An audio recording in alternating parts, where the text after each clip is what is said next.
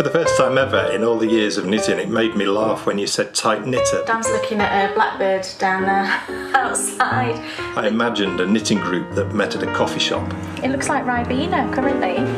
But there's one knitter who never buys the drinks. And everyone always says, oh, she's such a tight knitter, that Gladys. You just said it looked like Ribena currently.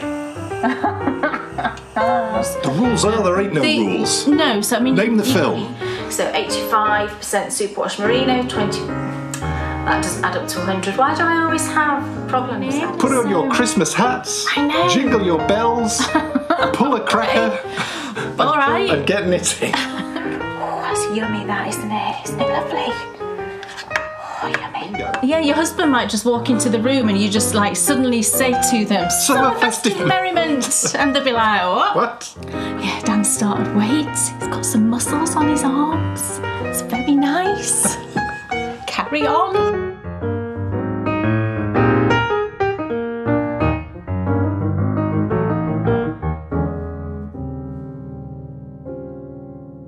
Welcome everybody to the Bakery Bears video show featuring my favourite colourways. Yay! Now you join us in a show filled with summer festive merriment. That's not a sentence I've ever said before. Summer festive merriment. Yes. That should be a new thing, shouldn't it? It should be. It should be. I know. I'm pleased with that. Hashtag summer festive merriment. I can't even say it. It's gone now. It's gone. Yes, this is a show filled with summer festive merriment, and I'm going to tell you for why. Because we are slap bang in the heart of our summer of stitching. We are. And whilst we have been holding lovely events since May for our Bakery Bear patrons, today everything changes. Today... Oh, I had to take that moment. Yes. Today, everything changes but you. Yes. We're 1,000 miles apart, but you know I love you. Oh, that's a bit much, isn't it? But it's all true. You love everybody out there. Of course I do. They're all marvellous. Well, of course you are. Yes. Yes, today everything changes because it is the crown jewel. We have two crown jewels sat in the heart of the ring that is our summer of stitching. The first one is the Christmas in July KAL that begins today. Today is the 1st of July. Open to the world. Yes, everybody can join in. Put on your Christmas hats. I know. Jingle your bells. Pull a cracker. All right. And get knitting. I'm going to do all of that. Or crocheting. Oh, I wish I'd got some crackers now. Oh, now. Now you're talking. I know. Look, we all make this mistake. It gets to December and we've got no presents for anybody. Yeah. And the best thing about Christmas in July, and it's the first time I've ever done it, is what better way to get a head start on arguably the most wonderful time of the year and have some Christmas presents ready to go. Absolutely. But also, if you get all your Christmas presents knitted in Christmas in July, if you're a fast knitter, why don't you knit yourself a present for now? You could, couldn't you? Yeah. Make your actual Christmas in July. Yes. Pick a day and celebrate, baby. 25th of July it should be, I suppose, shouldn't it? Yes. If you're going to do that. Most definitely. Yeah. It's so exciting. And as I've said, and you know, as we've said a few times now, but just so everyone is completely aware, you can all come and join in. You can. How do they do that, Kay? Right, so there's a thread open on Ravelry if you would like to join in. If you don't use Ravelry, then you can always email us with your entry, you know, towards the end of July, do that, you know, because presumably you'll want to work on it up until then. But if you want to enter that way and you don't use Ravelry, then by all means you're very welcome to email us with your entry and we will add it in. But yes, there's a thread open on Ravelry and it gives you full details. There's really not a lot of rules as such. We don't go in for rules with knit-alongs. The rules are, there ain't no rules. No, so I mean... Name the film.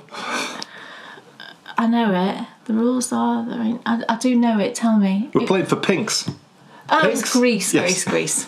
Yes, so no, you can knit anything you want, obviously, you know, knit anything you want. It doesn't have to be festive themed as such. It can be absolutely anything.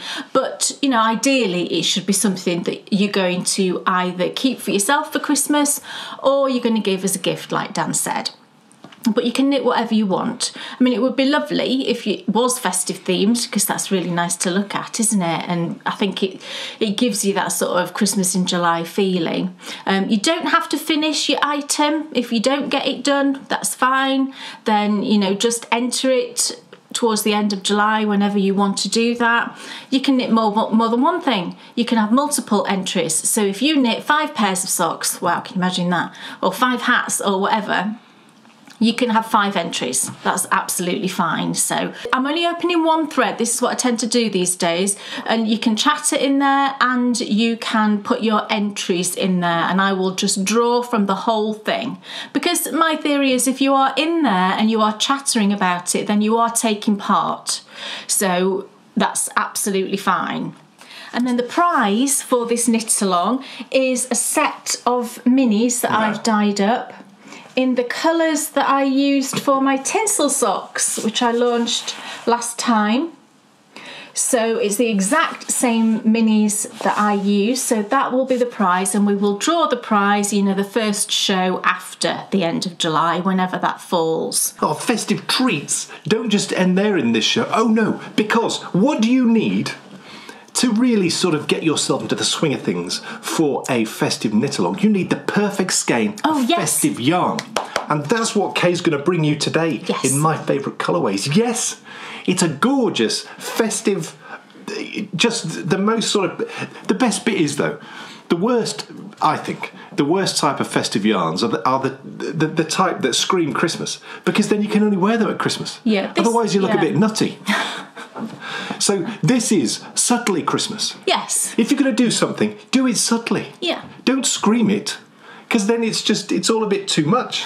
So yes, this is a subtle skein of gorgeous Christmas festive yarn, but also with a freestyled coordinating colour. Yeah, and amazing. I've also, this time, I've also knitted it up so you can see what it looks like knitted up, but I've also crocheted it up. Amazing.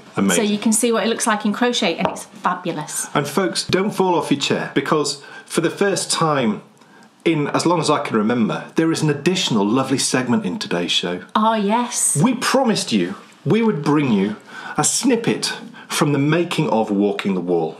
And that's coming up for you in today's show as well. It's already available, the full show. It's a 30-minute documentary on the making of Walking the Wall, and it went live to our Bakery Bear patrons on the 28th of June. People are just absolutely loving it. So that's all really thanks to, I wasn't sure what people would think, but I showed it to Kay. Kay was like, oh my goodness. I loved it. This is marvellous. It's amazing. So when I say snippet, sometimes people say a snippet and it's like 30 seconds, isn't it? This is like, I don't know what you'd call it. It's not a snippet. No, it's 7 minutes. It's like, I don't know. 7 minutes is not a snippet. It's a very glamorous snippet is what it is. The best type of snippet. Yes. Yes. We like a glamorous snippet. We do. Yes. Has to be glamorous. Summer festive merriment. I'm all afluster with this new phrase. I know. I mean, I wonder what we could do with it. Summer festive merriment. Yes. You've all got to use that in a sentence. Today. In a sentence, sometime within July. Let's not say today. No. Yeah. People might not have the opportunity today. We could have summer festive merriment bingo. Yeah, your husband might just walk into the room and you just like suddenly say to them, "Summer festive merriment," and they'll be like, "What?" What? Or your wife, of course. There is nothing that partner. could put a smile on your face more. Or child or dog. I mean, good for you, Kay. You're being very modern. Covering absolutely all the possible bases. Yes.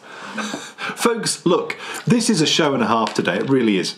We've got so many wonderful projects to show you. And I've got 2 new things to show you today. Amazing. So I think, so that's exciting. Without further ado, because I'm now excited because I'm not even sure what the 2 new things are. Are you showing us a new thing first? Yes. Ooh, in that case, I shall not. New thing alert. Yes, new thing alert. We need a siren. We do. We need a little Kay Jones, what's on your needles? So, the first thing, in a very old bag that I made myself years ago, but I love it. It's such a simple little bag. I used this fabric. I was so excited when I found this fabric. And I made a load of bags to sell. So some of you out there might have a bag in this fabric. And I just loved it that much that I tracked it down. I think I might have even had to get it somewhere from Europe. but I got a big amount of it, all I could find. This is the Rome stuff. It's the Rome stuff. Kay made these to coincide with our first ever proper filming on Hadrian's Wall in our favourite places to knit series. Yeah, I did. And when we put out those episodes, you put those bags up for sale. I did. And wasn't there also there was like a Roman coin on the zipper pull. Goodness me. Yeah, but I made If anyone's got one of those bags, I know. Post a picture on Instagram. Absolutely, do. But I made myself. This is the fabric look. Oh, isn't it? I just love it so much. Can you see the Vatican there? You know, we love Rome so much. We absolutely love it. And it couldn't be more appropriate, could it? Slap bang in the middle of the filming and you know, walking the wall. Yeah, absolutely. I pulled this out and it's such a simple little bag. It's not even lined. I didn't even line it with anything. It's just a drawstring bag. When I say I didn't line it, there is lining in it, just a plain lining. I mean, I didn't interface it is what I meant. I usually use the fusible fleece. It's a Violene, or I think they've changed their name now to something like Viceline or something. And I think it's H. What? Viceline? Yeah. Surely not. Well, that's very similar to Vaseline. I know it is, but it's not. That's insane. I think it's the same word, but with an I. What were they Viceline. thinking? I know. They always were Violene, and that's what I knew the most. But the last couple of times I've ordered it, it says Violene stroke Viceline. I don't know. And I think it's H. It's either H640 or H630 that I use, and it's the fusible one. It's quite thick, and I really love using that. It's it's what is in like this one. Can't tell, but it sort of makes it feel squishy and padded.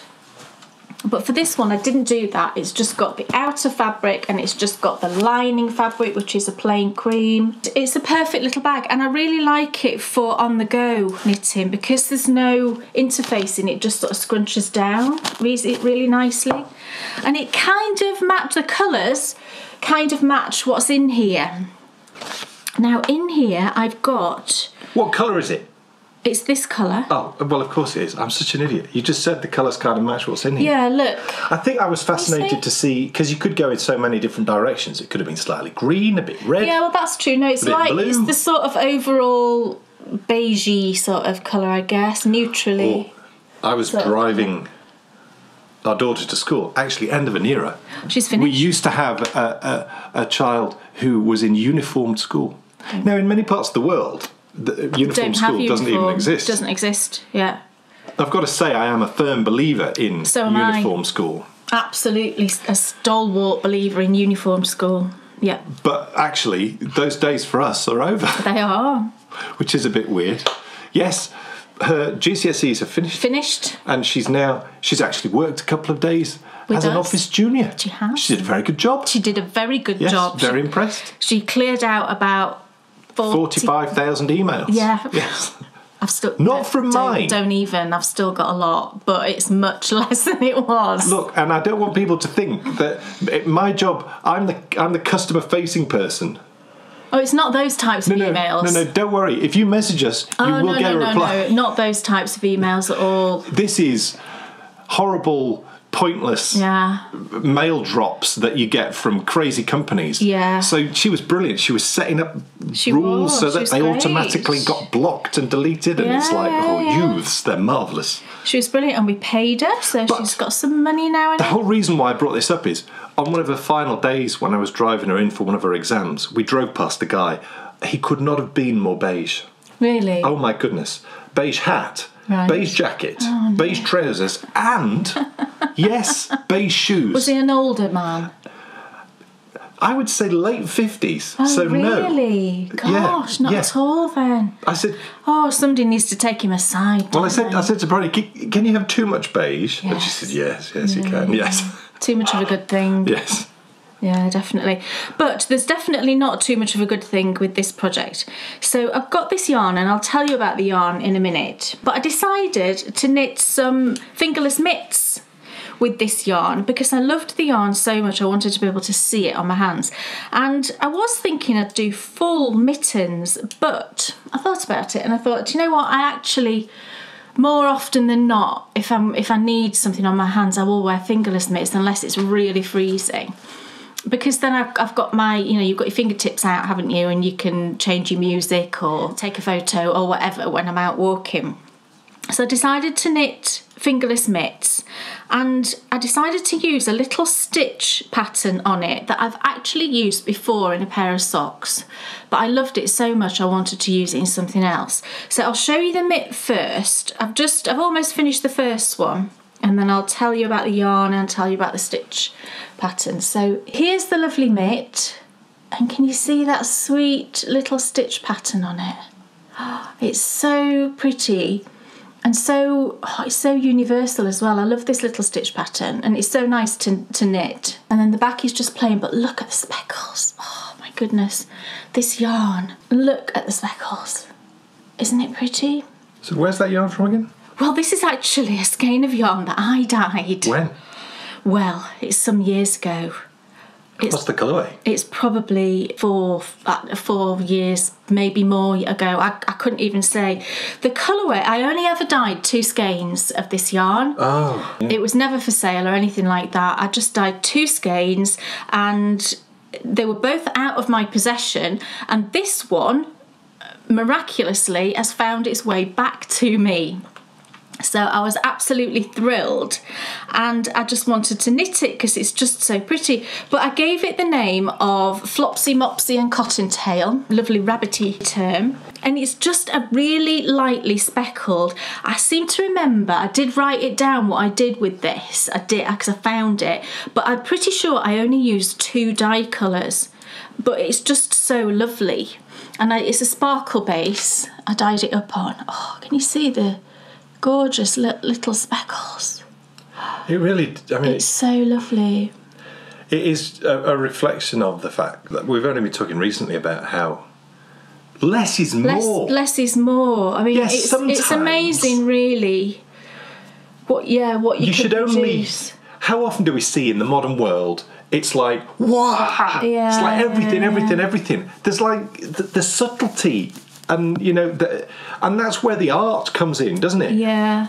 I think anyone can take a million, different colours and make something that looks eclectic and fun. Yeah. But I've got a bracelet on, which is not helpful. Hang on a sec. The trick, I think, is to be able to take just a couple of colours and to create something that just looks absolutely gorgeous, and it is. It is lovely. So I'm actually at the point now of doing. I need to do the rib at the top. So I've finished the mitt itself, really. Yeah, I think I'm at the right point to do the rib. Yeah, that looks right to me. But the speckles, one of the colours that I use actually is one of the colours that I'm using in today's yarn that I'm dyeing up, and it's jacquard brown. Now, jacquard brown is a great dye because it breaks when you use it as speckles. It breaks into the sort of individual colours that are within there, and what you actually get is you get some speckles of blue. There's quite a lot of blue in there, and then you also get speckles of like a sort of orangey colour, plus you'll get the brown as well.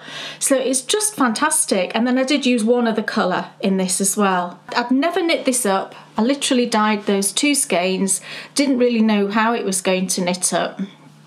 And I just think it's gorgeous, and I can't wait to have the pair. But the little stitch pattern that's on the front, I actually used in a pair of socks, and it was the Twinkle and Dance sock design. Now, there is other things going on that sock, but this particular stitch pattern is within sort of the body of the sock.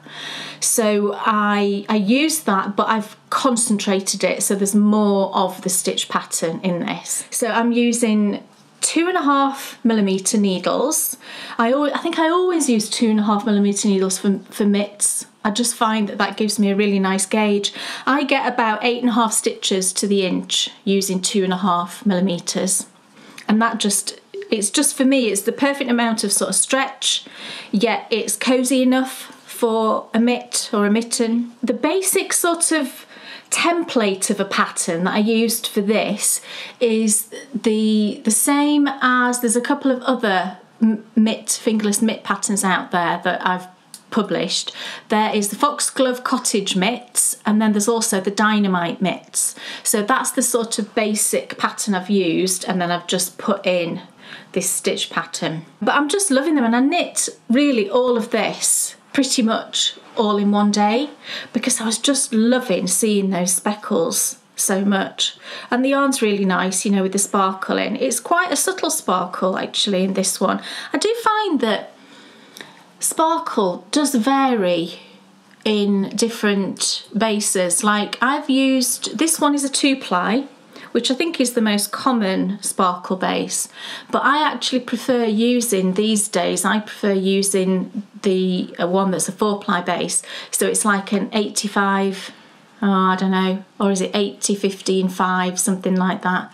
Look, I'm not very good. Everyone saw in the outtakes of the start of today's show I'm not very good with how good you are at breaking down yarns. I'm not very good with adding up to 100%, obviously. But I prefer now the sparkle base that's a 4-ply rather than a 2-ply. I just prefer the look of my stitches with a 4-plied yarn rather than a 2-ply yarn, because you get that kind of rope sort of look, don't you, to your stitches when it's a 2-ply like this one. And I think it's sort of a bit more cushy as well when it's a 4-plied yarn. But this, I mean, this is perfectly lovely, and I'm absolutely loving knitting with it. So all I've got to do on this first one is finish the rib, go back and finish the little thumb, and then I'll cast on the second. And I think typically I only use maybe about 40 grams, I think, for a pair of fingerless mitts.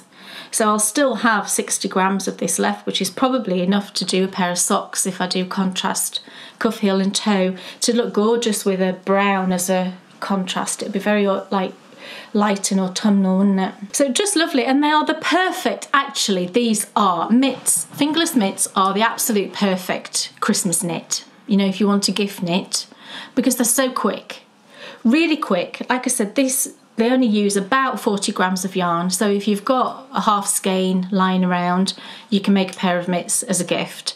And they really do fly off the needles. I could, if I was just knitting these, I could probably knit a pair in maybe 3 days, something like that. So if you wanted to do some for Christmas in July, you could have like, I don't know, 4 or 5 pairs, couldn't you, finished? And have them stacked up and waiting to wrap up for Christmas. So yeah, those are my lovely mitts. I haven't given them a name or anything, but just lovely, absolutely loving knitting them. Dan Jones, oh, exciting. What's on your needles? It's this, it's the stacker. And it's whatever you want to call that in whatever country you're in. It's a tank top, everybody. Yeah. That's what I would call it anyway. I'm not even sure anymore. Isn't language funny? So I'm knitting one of these. Oh, no. And this is for Kate. I had the cast on with the sort of rubbishy, was it Rico? Oh gosh, we had a bit of Was yarn. it Rico? Yeah. We went into detail on this. We did, so we said before. So I got rid of that because the yarn was just unpleasant to knit with. Look, at the end of the day, if it's not pleasant to knit with, there's no point knitting it, in my humble opinion. No, I agree. You're going to spend an awful lot of time knitting whatever you're knitting. And, you know, absolutely, talk about budget, but the yarn I'm using's cheap. So, it is. you know, it's not about the money. You can always, I think, find within your budget a yarn which you're going to enjoy working with. So I got rid of the Rico, it was Eternity, wasn't it, or whatever it was called, with that pattern. The pattern, by yes. the same designer. And then Kay found this one, and I cast it on, and I showed it last time. I hadn't started the main colour work, but now I have. Oh. And the sizing's definitely right, which is lovely. Yeah.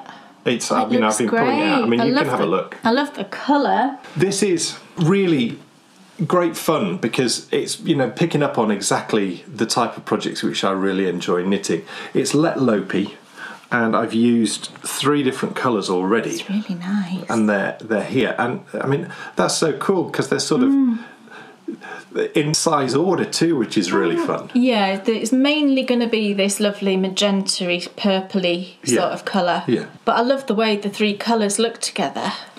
What's fun for me is... Oh, I really love it. When I've done these projects, you normally cast on at the bottom, do lots and lots and lots of plain knitting, and then do all the colour work at the top. And with this one, you cast on, do all the colour work, and then there's the interest of, you know, having to go flat, because it's obviously V-necked.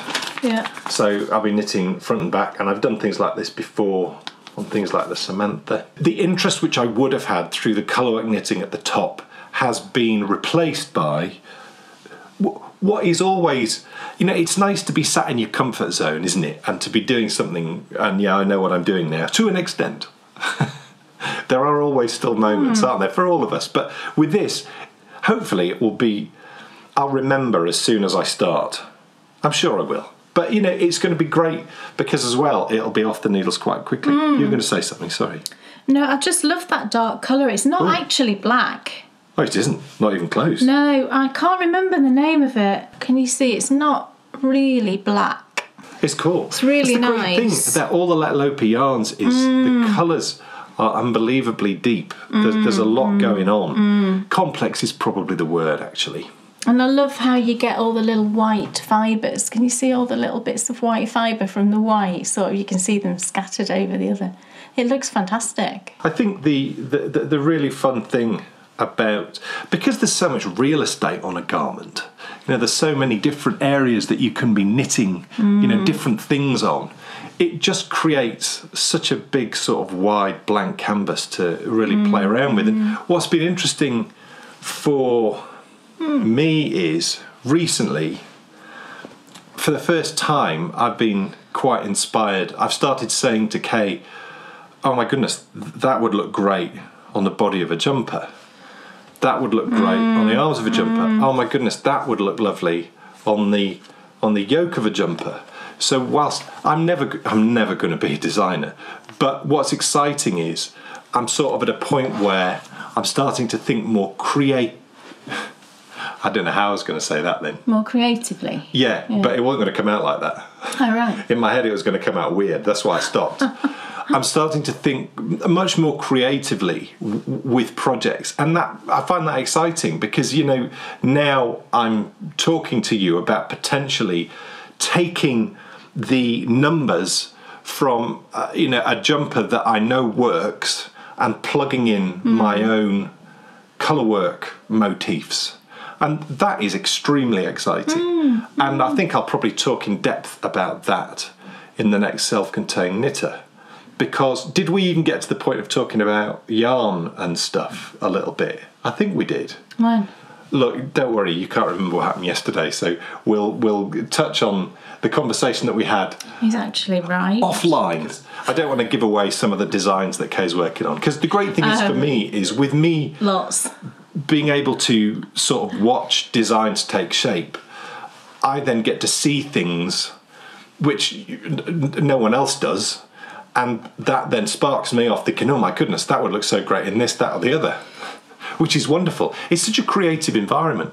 We actually just did a radio show all about motivation, and I think a big part of motivation is being in the right sort of environment for whatever it is that you're looking to be motivated to do. So, you know, for me, in this environment where there's, you know, amazing projects appearing and, you know, ideas sort of flying around, it makes it an unbelievably creative environment to sort of craft in, which is just wonderful. Yes, this is a really great change of pace for me.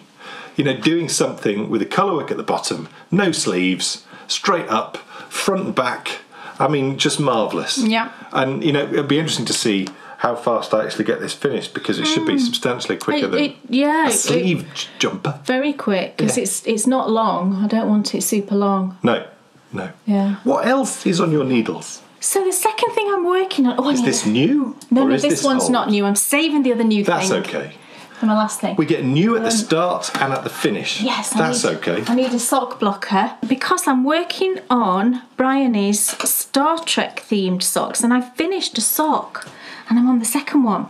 Oh, and it's great. I love it. I'm trying to get these done for her because she just loves them, and she's like, oh, I can't wait to wear those, and oh, I'm going to watch an episode with Wesley and when I wear those.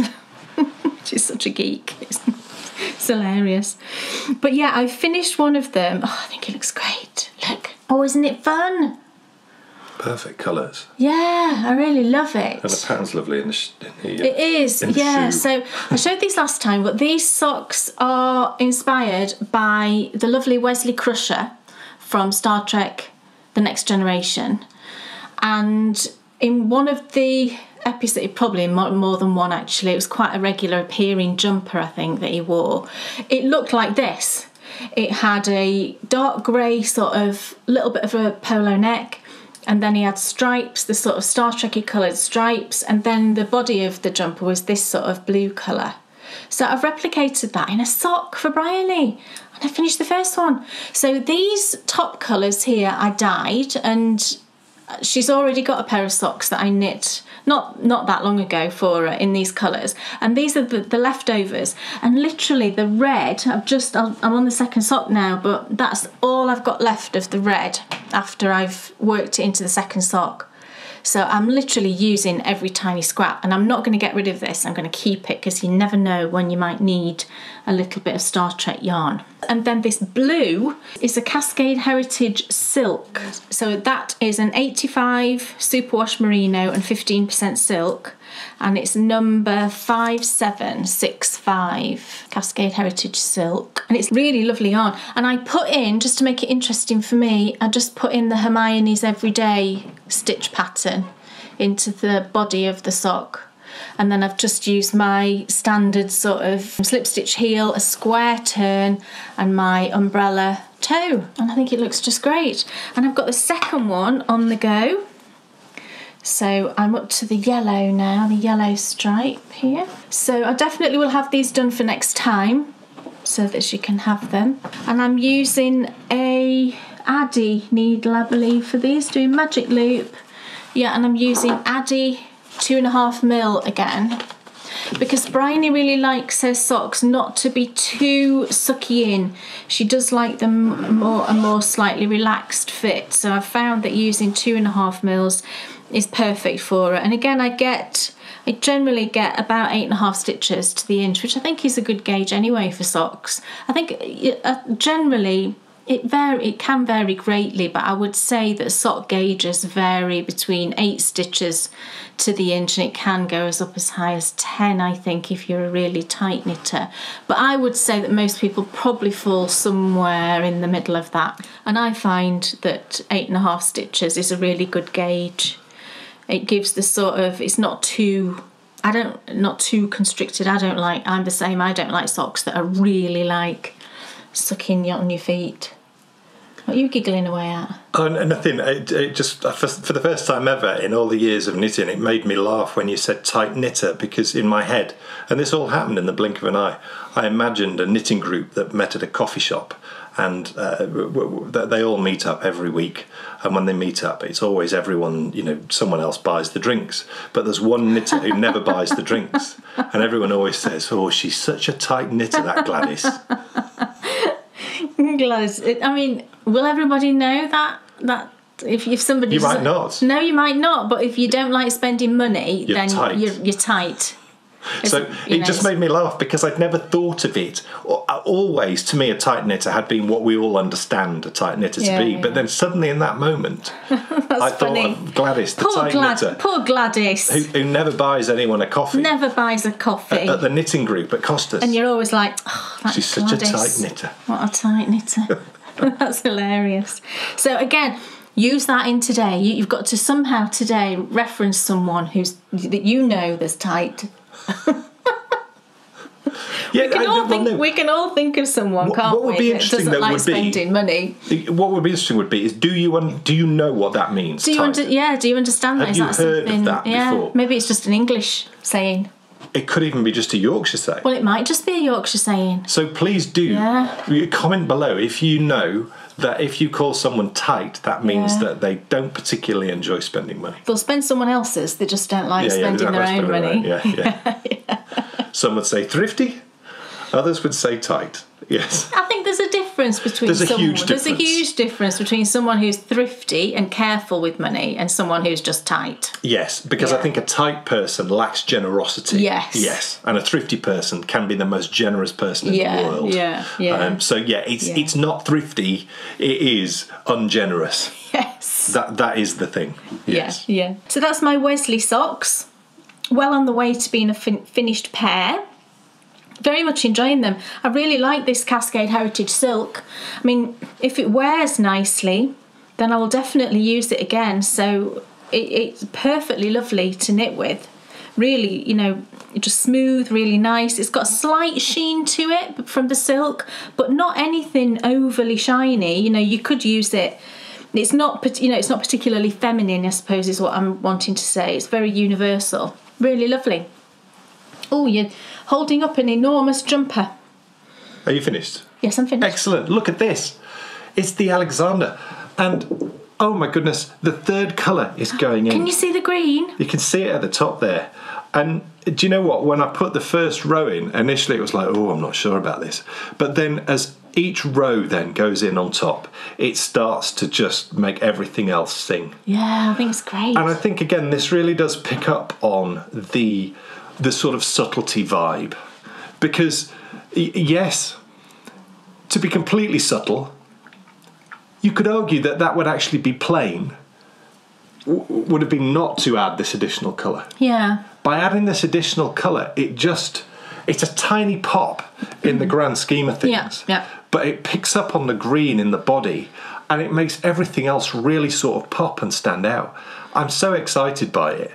And what I'm even more excited about it is that I picked it. And that's the first time ever that's really happened. Yeah, you picked the colour, you did. I mean, yes, I was working within boundaries laid out by Kay.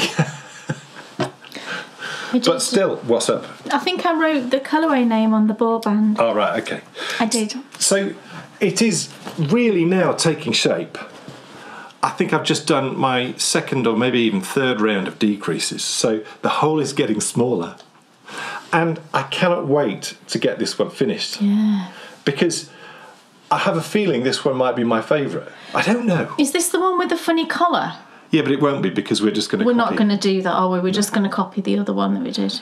I'm just going to do a collar that I know works. You're just going to do a normal... I'm going... Because the numbers are the same on all the three jumpers that I've knitted. So what I'm going to do is I'm going to pop the other ones on. So that's the Rodari and the Anniversary. And then I'll just... Because each of those collars is slightly different. And I'll just decide which one I like the most. Right. Now... Well, I don't know. I'm not going to make any comment at the moment. Yeah. But the green in there, it's this one here. Gorgeous colour, isn't it? It's Spring Green Heather. Beautiful. From Lopi. And it's in, look what it's in. It's in Dan's new gigantic... Oh, yes. Jumper bag. I know. How exciting is this? I mean, just perfect. And look at the top stitching. Yeah. It's marvellous. There's lots of top stitching, actually. I top stitched... I made it, by the way. Beautifully lined with Vaseline. It has. It's got the Violene or... Bit squishy. Whatever it is called. Yeah, because they stand up. I don't know if you can see it like that. Like, they stand when they've got that sort of lining in. And they're nice and sturdy, but still really squishy. What do you use Vaseline for? It's like... Is it an antiseptic? No. It's not an antiseptic. What do you put use it on it your for, lips, don't you? It's like a Vaseline. You put it on your lips. You put it on dry, cracked skin. I need to talk to my mum because I seem to recall as a child... It's not an antiseptic. I seem to recall as a child, I don't know why, but I always seem to have Vaseline on. Well, it might be because it will produce... It's petroleum jelly, basically. Yeah. It's derived from petrol. But it forms a seal, doesn't it? So if you put it over the top of something... It'll stop bad stuff getting in. I would have thought so, but it does wipe off. Right. So you'd have to be careful with it. Yeah. I sort of remember... I remember the feel of Vaseline going on as a kid. And also, as well, I spent the whole of my childhood smelling of Germaline. Germaline, yeah. I think that was through Falls Off My Bike. Yeah, we've all had that, haven't we? But yeah, I made him this huge bag with Back to the Future fabric on top. And then inside it's got a fabric which has got teeny tiny little knit stitches. I don't know if you can see it, but it's lovely. And so It's that's perfect. his new It's massive... perfect. I still don't think it's quite big enough. It could have been a little bit bigger, but you can get that whole jumper in it, can't you? So, Yes. Because the old bag that I was using looks a bit like the bag that Gladys uses from the knitting group at Costa's. Oh, she is tight, that Gladys. she's had that bag for years. She has. She has. Won't buy another one. It's really funny that you took in Germaline, and because I do just remember, I remember me and my friend Simon Brown making these cool swords, these wooden swords. It was just a wooden stick, and then we hammered nails in to make the hilt, and then we wrapped string around. Yeah. And his looked perfect. His, looked like a proper hilt to protect the hand. Mine looked like a potato. It just sort of grew. And then I covered it in black masking tape. I mean, it was just useless. The reason why I remember it is this, of course, I might have mentioned this before, it's famously the stick that I stuck in the front of my bike and then cycled forward, came over the top, and that's how I got. Why would you think that wouldn't cause an accident? I think I knew it would, and I thought it would be fun to do it. God, boys, what are boys like? I came flying off the top. I know exactly where You could have. Did you? I bet you didn't have a helmet on, did you? Back in those days. I didn't wear a bike helmet for ever. Well, no kids. The whole time I cycled. No kids back in the day wore bike helmets. I used to go mountain biking. I never wore bike helmets. No pads, no bike helmets, no nothing. Just don't fall off, Don't fall off. or you'll hurt yourself. But yeah, I stuck it in the front, pedalled as hard as I could, and literally flew over the handlebars. And I still have the scars. He's got the scar on his knee, yeah. And that is the scar. The smell of Germaline immediately makes me think of that scar, which makes me think of that bike and that fall. I've got a scar on my knee, actually. I don't know if it's the same knee, just like that. Right. And I did it, I was running down the hill when I was little, after my brother had gone to the sweet shop without me. And I was running down the hill with it that we lived on, and I fell and slid. And cut my knee, and I remember just sat in the kitchen like sobbing, and my mum cleaning it up and putting probably Germaline on it. What else is on your needles? Right, so the last thing on my needles is, everyone, okay, so I know it's the 1st of July today, so technically the start of our knit along is today. That's fine. You got started on this morning. I saw you. Okay, let's believe that I didn't cheat. Let's pretend. Okay. Wasn't that a TV show? Let's pretend, yeah, I think it was. Let's pretend. I could hear a song, but that's not it. That's not the song, you just made that up. What happens in it? I can't remember, but I think People there was pretend. I'm guessing. Probably. What's in your bag? So yes, this is my Christmas in July project that I cast on, yes, just this morning. She did. I saw her do it. So it's my Christingle Mingle cowl, which I released last time. The pattern has been released, and I really desperately wanted to knit another one, so I am. And it's in my lovely Christmas bag from Emma at Moo and Mouse. She did put some of these in her shop, actually, I noticed recently, and I'm sure they will have all sold because they're just fantastic. But yeah, it's in my lovely patchwork bag, and here it is. So I've done the ribbing, and I've done about inch or 2 inches maybe from the ribbing. So here we go. Oh, I love it. Now it's subtle, but this first section here is striped. The colours are subtle, but that's absolutely fine. That's how I wanted this one. So it's got this gorgeous rib, which is just lovely to knit. These sort of bands of little bits of lace, and then you go into some stripes, and then you go into a bit of just solid stocking stitch. I just love the colours. And I've got the other one here, so you can see this is the original one.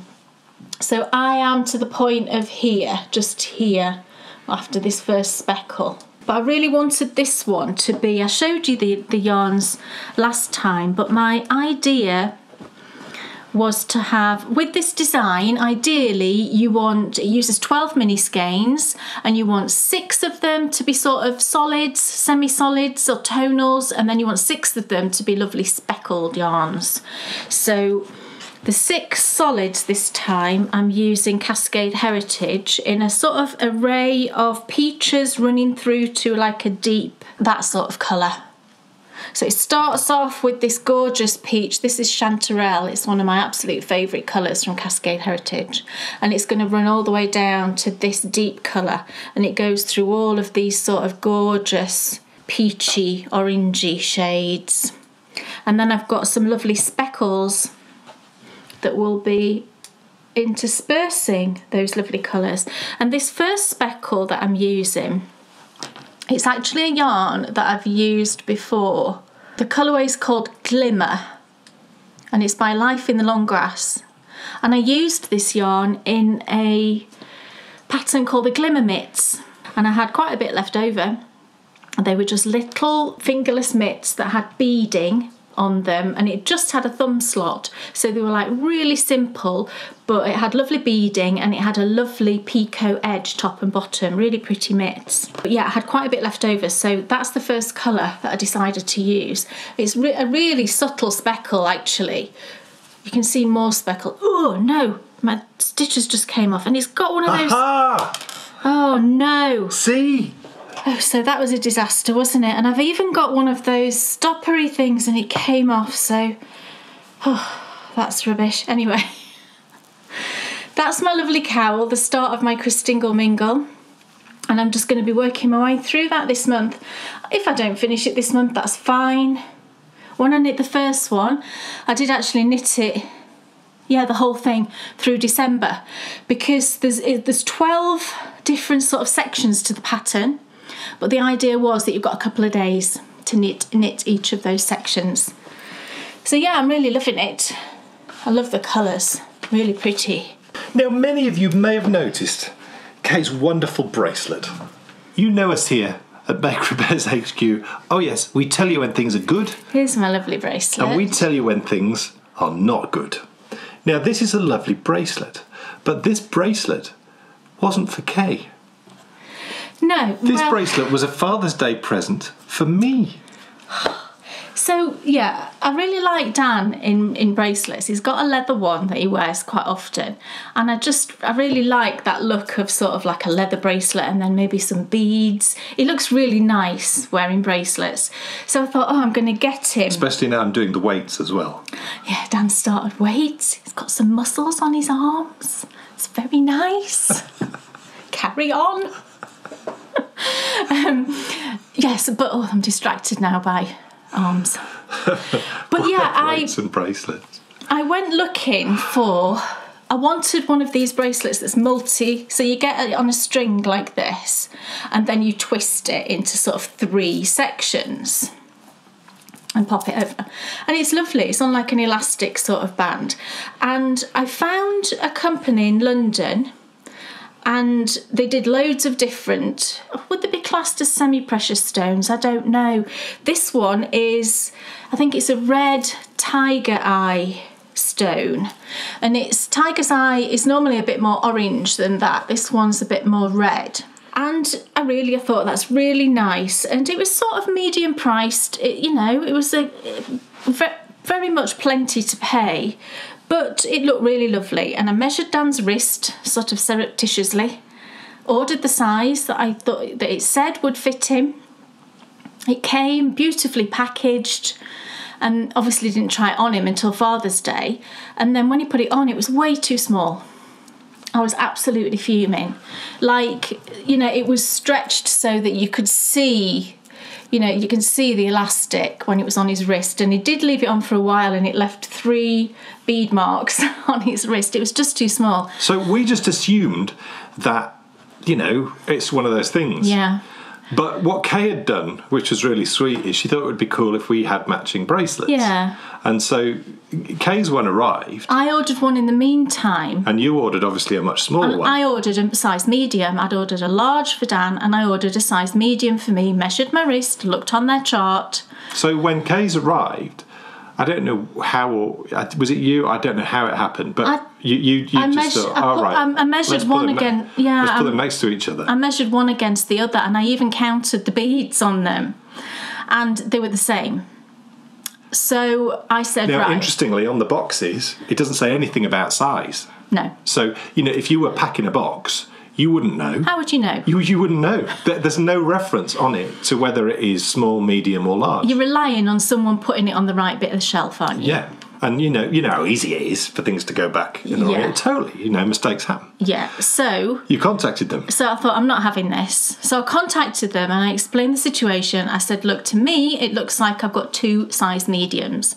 They're exactly the same. I sent them a photo of the 2 bracelets side by side, laid out, so you could see they were exactly the same size. I explained it was a gift, I'm really disappointed, can you tell me how I can resolve this? I got a very brusque email back. With no apology? No apology. I still haven't had an apology. I've had 3 email conversations with them, no apology yet. And this is a London store in a really posh bit of London, right?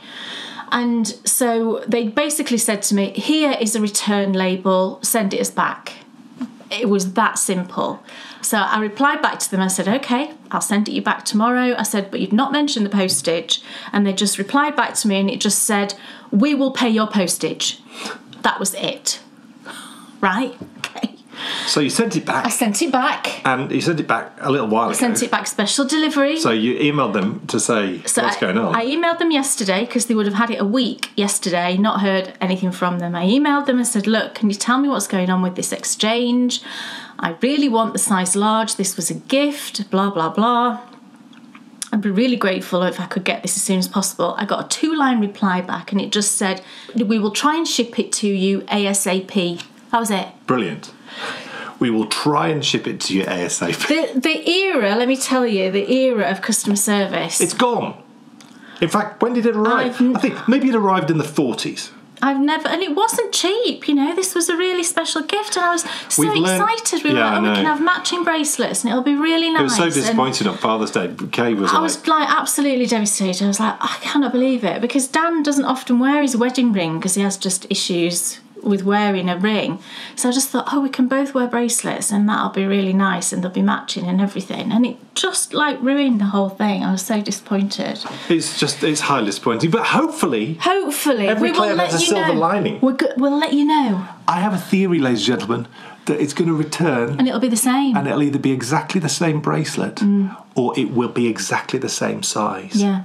Because there is a chance that they sent us 2 large ones. There is. Because no one bothered to tell Kay if they were 2 large or 2 mediums. But I don't see how this can be... I don't know how that can be a size large on a lady's wrist. Well, and it's a man's bracelet. It's not a lady's bracelet, it's a man's bracelet. It's for dudes. It's for dudes. Speaking of gifts, makes me think of Christmas. And we are, of course, sallying forth into our Christmas in July KAL. Yes. This is going to be an absolutely superb Christmas party. And what do we need to get this Christmas party started? Well, I shall tell you what. We need the perfect festive colourway. Perfect? Perfect. Perfect. I've gone all Par Larkin. You have? Yes, yeah. It's Darling Buds of May time. We need the perfect... I never watched that. Well, as I think people may remember, it was filmed at my house. It was filmed. Anyway. It was filmed at your house, yeah. We need the perfect Christmas colourway. And thanks to a certain master dyer over here, I think we've just about got you covered.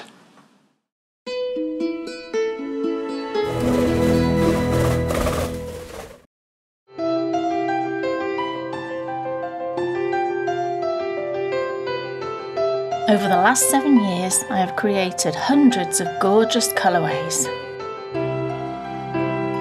Hidden away in my library is the little book that contains nearly all my secrets.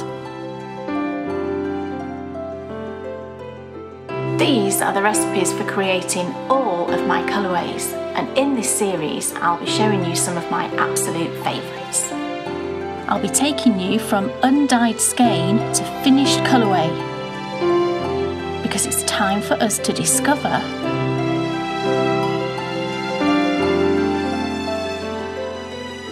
Welcome everyone to another My Favourite Colourways. I'm very excited to be here with you today. What I'm not excited about is the fact that it's really warm. It's been super warm. We're well into summer now. Summer has officially landed here in the UK, I would say, and it's been super warm. Now, the one advantage of that when you're dyeing yarn is that you should be able to dry it outside quite quickly. However, we've got a storm predicted for today. We're not quite sure when it's going to arrive. Sometime between midday and 10 o'clock at night. who knows? So my point in telling you this is that we might be able to dry the yarn on the line today, but I might not be able to, but you know, whatever, we will get it dry as we always do. So what I've chosen to show you today is relevant for a couple of reasons. And the main reason actually is because we're just into July now, and we are going to be running a lovely Christmas in July knit along. So I was inspired by that, and I thought, why not try and mentally cool ourselves down from the heat by dyeing up a Christmas colourway. So I've gone through my dye book. Actually, I kind of knew the colour that I wanted to dye up. I've not dyed up really that many Christmas colourways, I don't think, but this one jumped out at me.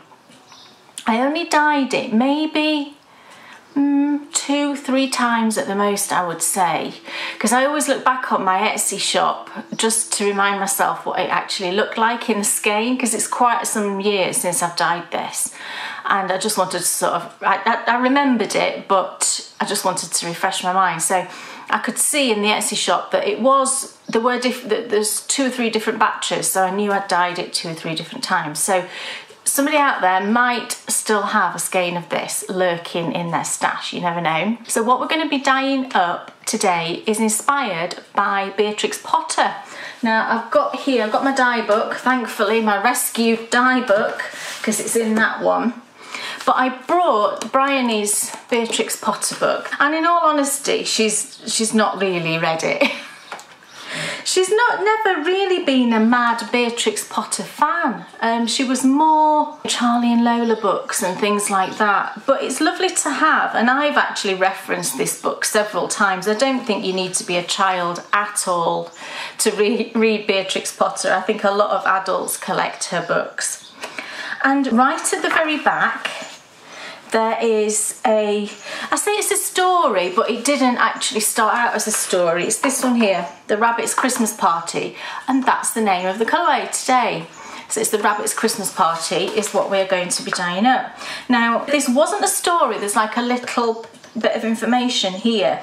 It was actually a series of 6 paintings that she did in the early 1890s, and she gifted the originals to a couple of different people. Now in the film, if you've seen Miss Potter, the film with Renée Zellweger, it's a brilliant film, I've watched it several times, I absolutely love it.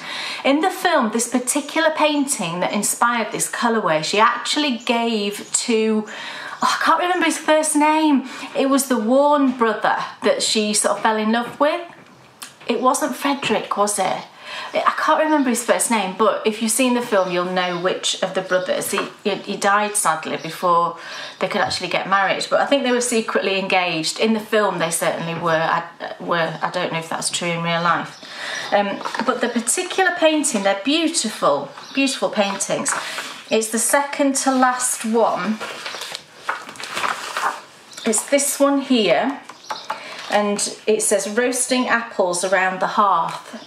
And so you've got the rabbits here all in front of the blazing fire, and they're roasting some apples, so there's apples here, and then we've got some sort of Christmas greenery on the mantelpiece, and then some holly with holly berries here. So this was the beautiful painting that inspired this colourway, and the colours that I took out of it, we've got the rabbit colour, we've got the greens from the greenery that's there, and then we've also got the sort of reddish tones from the apples and from the berries. I also, when I sold this yarn, I also dyed up an accompanying mini skein, and the mini that I dyed up was inspired by this painting, which is when the party guests arrive for the Christmas party, and it was the colour of these lovely gentleman rabbit. They look like gentleman rabbits. They're raincoats. It's this kind of metally grey. So that was the coordinating mini that I put with it.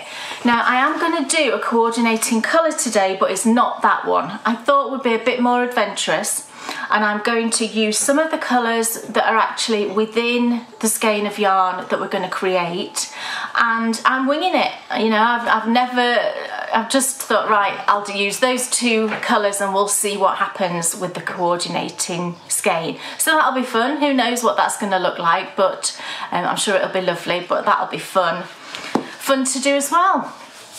So, Rabbit's Christmas party, it is today. I hope you enjoy it. And the first thing we've got to do, of course, is find out what we are going to need.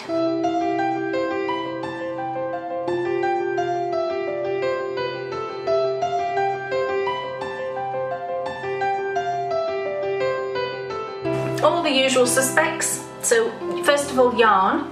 Now, what I've got today, ignore those two, I've just got a few minis there. I'm going to do a bit of personal dyeing as well. What I've got is 3 skeins of fingering weight yarn. I'm going to be doing 2 skeins of the main colour and then 1 skein of the coordinating colour that we're going to do. So this is just the fingering weight base that I prefer to use these days. I love this one. It's an 85-15, so 85% superwash merino, 20... That doesn't add up to 100. Why do I always have problems adding up to 100? Every single time. I said 85-15 and then I said 20. 85% superwash merino, 15% nylon equals 100. I did it.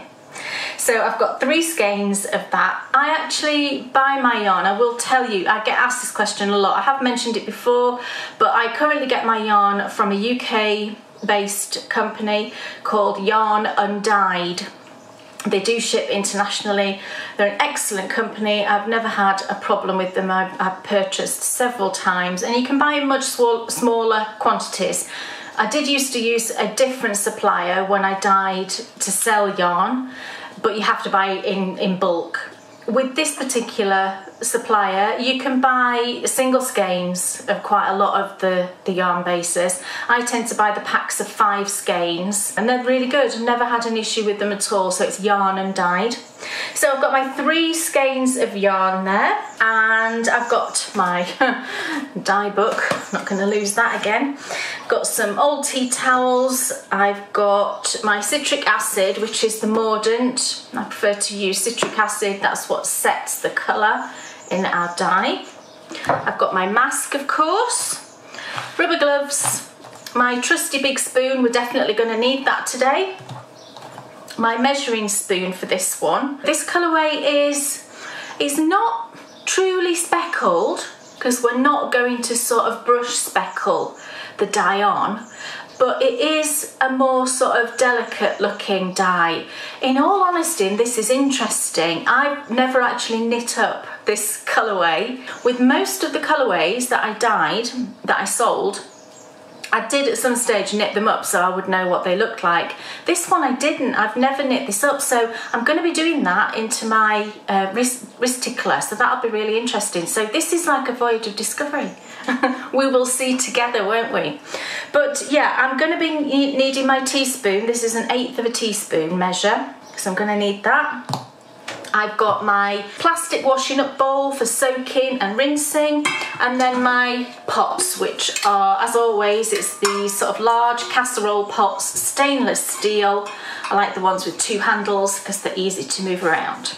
And then finally, the dye colours. Now, I'm going to be using 5 colours altogether today. I've got 2 that are jacquard, and I've got 3 that are landscape dyes. As I've done before, what I'll do is I'll tell you the colours, and then I will tell you the type of colour it is, so that if you can't get these brands, then you can just try and find something that is sort of a comparable shade.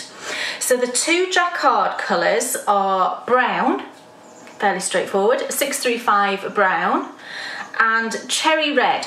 So the brown is, I suppose I'd describe this type of a brown as like bark brown. Do you know that sort of brown of a tree?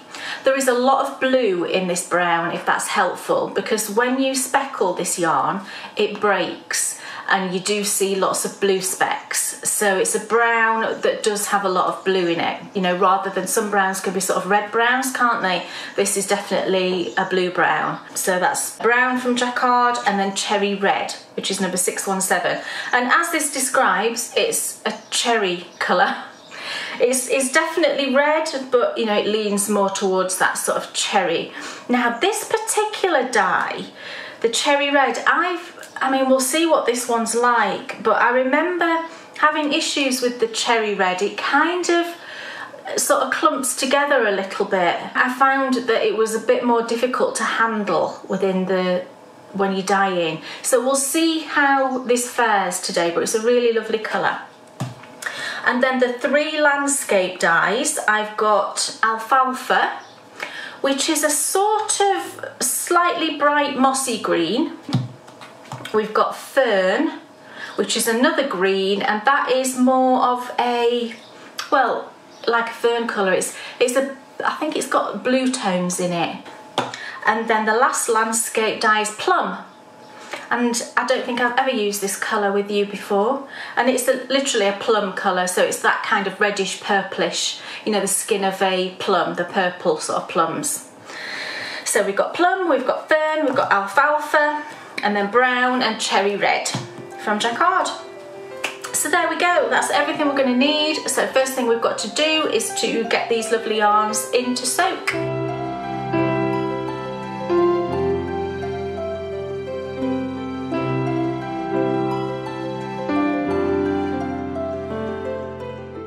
Okay, so in my bowl here, I've just got some warm water from the tap, and I've added in a good scoop of the citric acid, which is probably a tablespoon or so, something like that. Giving it a stir around, and then I'm just going to plonk in the yarn, and I've also got just a couple of minis that I'm just doing those for myself. So I'm just going to pop those in, push them down until they're all really well soaked. And I'm just going to leave those to soak for about half an hour or so. We just want that yarn to really absorb the citric acid so it gets all the way through the fibres. So leave that to soak for a little bit while we get everything ready over on the stove.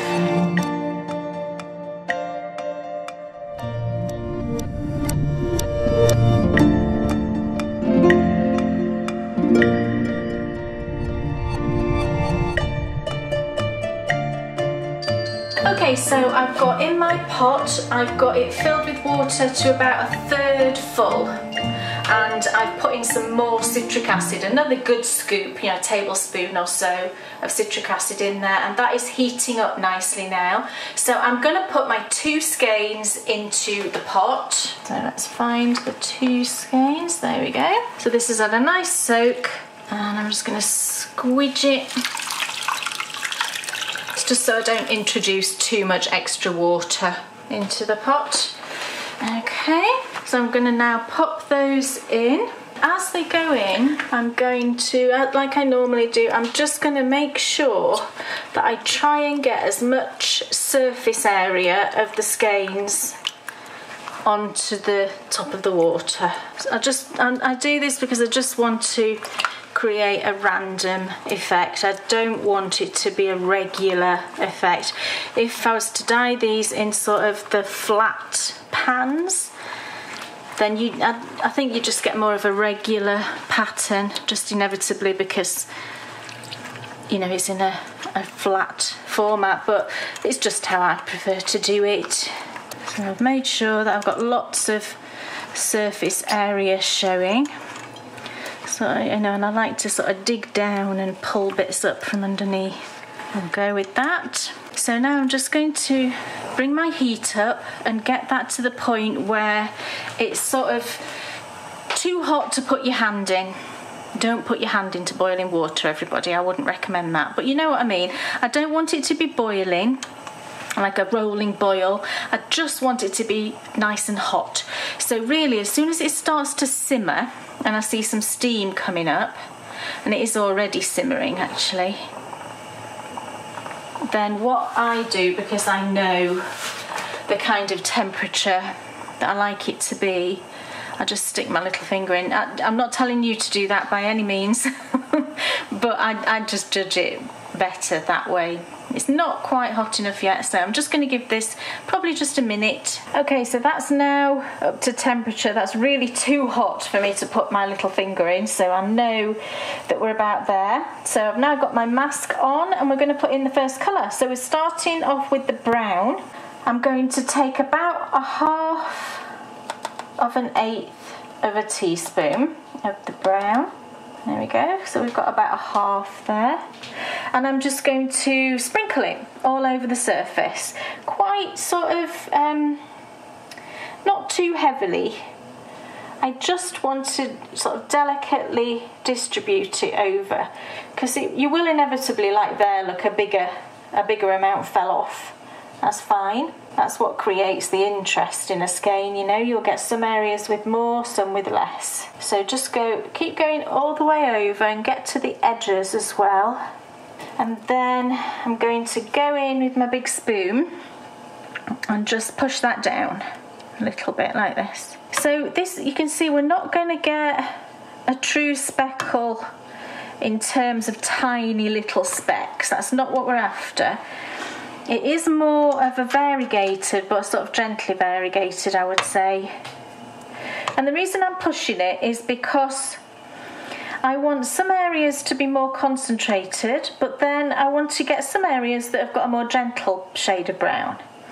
And you can see that's what's happening.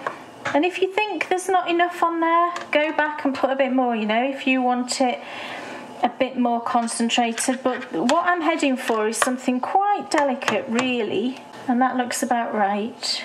So I'll just leave that for a couple of minutes just to set that colour. The way I sort of judge whether it's set is if you sort of pop your spoon in and drop it back down and just look at the colour of the water that drops back down, and I could see that was still quite brown. Leave it 2 or 3 minutes and then try it again, and when you do that and it drops back down and it's fairly clear, then you know that you can move on to the next colour. So this is where this colourway actually differs from ones I've done previously, because what I would normally do is I would normally sort of turn the skein and then put on more brown. I'm not going to do that with this one. We've only got one layer of each of the colours. So that's what the difference is. So this will probably knit up, you know, differently to ones I've done previously, and that's exciting, isn't it? So let's move the skein. So we're going to lift it up. We've just got a little hint of brown in there, nothing to worry about. So you can see at the moment we've got lots of these lovely brown shades running all the way down here. But we look on the other side, there's a little bit, which is good, but not too much. So what we're going to do now is just shuffle these around. So I'm just going to move that, and I'm also going to turn it like that. Same with the other one. There we go.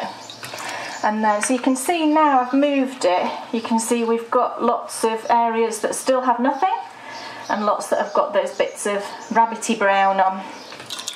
So drop it back in the pot, and as we move this around again, that little bit of brown that's left in there will just get sucked up. So you can see as we've moved it, what's happened is now we've got bits of brown showing, but we've also got areas that have got pretty much nothing.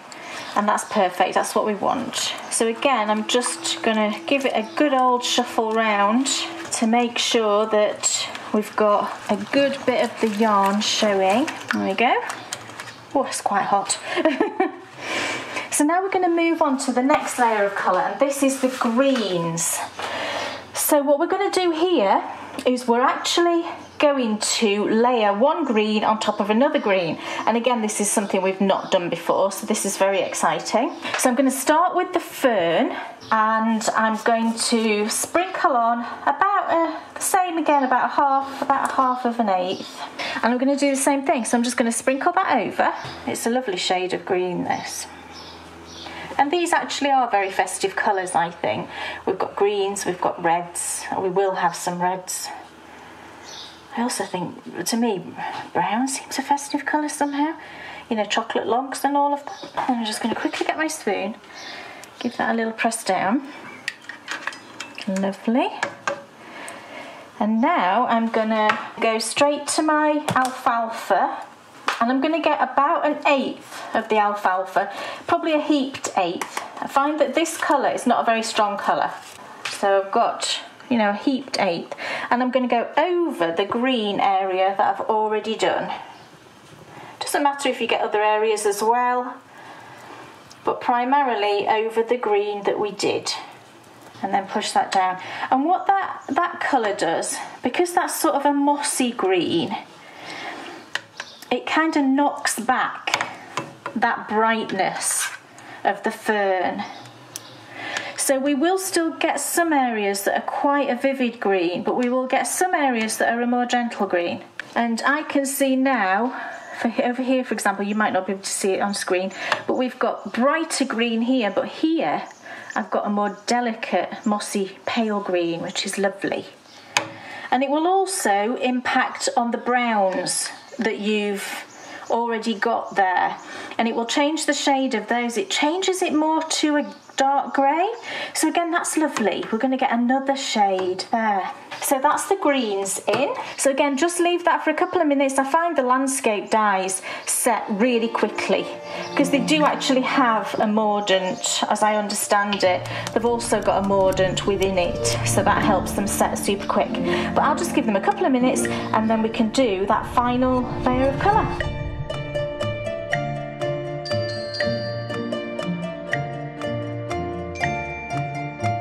Okay, so we can move it again now for that final layer of colour. Let's have a look. So again, we've just got the merest hint of green in there, that's fine.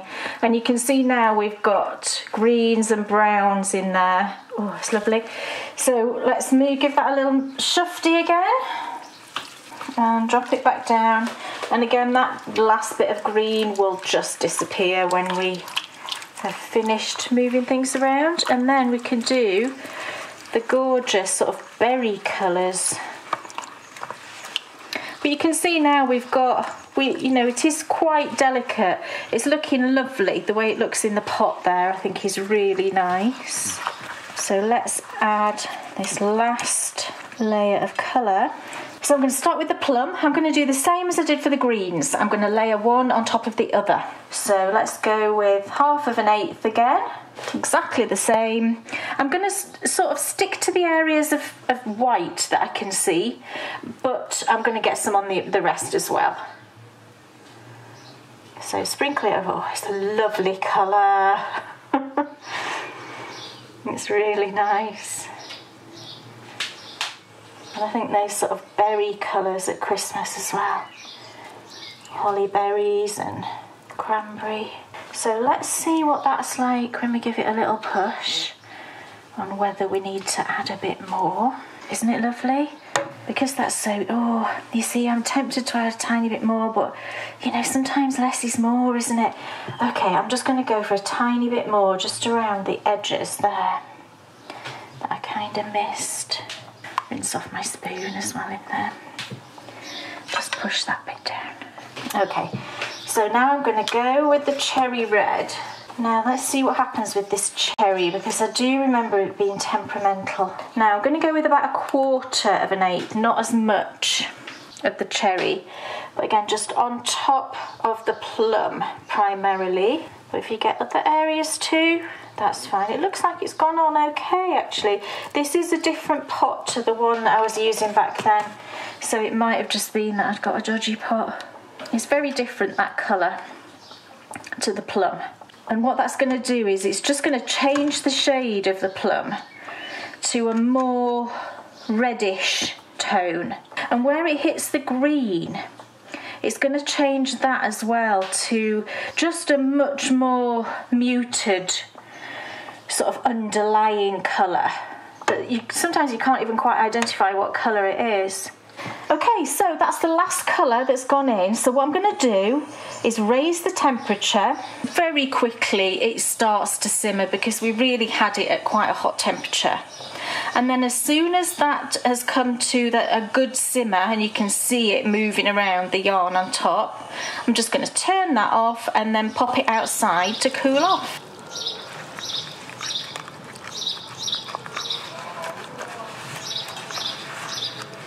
Right, so that is our yarn all dyed up.